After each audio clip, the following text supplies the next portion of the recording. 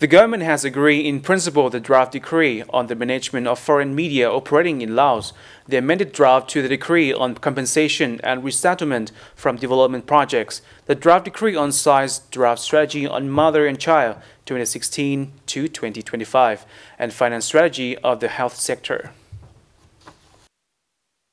The approval of the regulations was made at the government monthly meeting for July held on Monday in Vientiane, where shared by Prime Minister Thongsing Thammavong. The government decree aims to manage foreign media in Laos as well as managing foreign media agencies, journalists, and the news activities of foreign embassies and international organizations in the country. The decree also aims at facilitating their legal and effective news activities while ensuring an increase in the spreading of party policies and government directives domestically and internationally.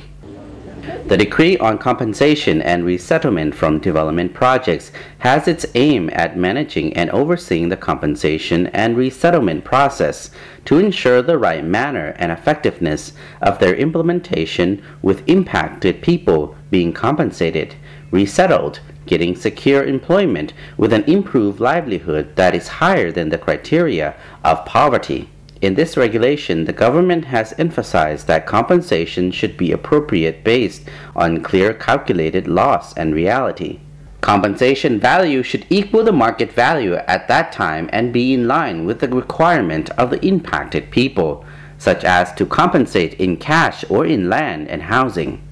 The decree on signs aims to ensure that the sign businesses are aware of national progress and public characteristics, while securing social order and consensus throughout the country to ensure the independence, sovereignty, and security of the nation, and render it suitable for the national culture of multi-ethnic people.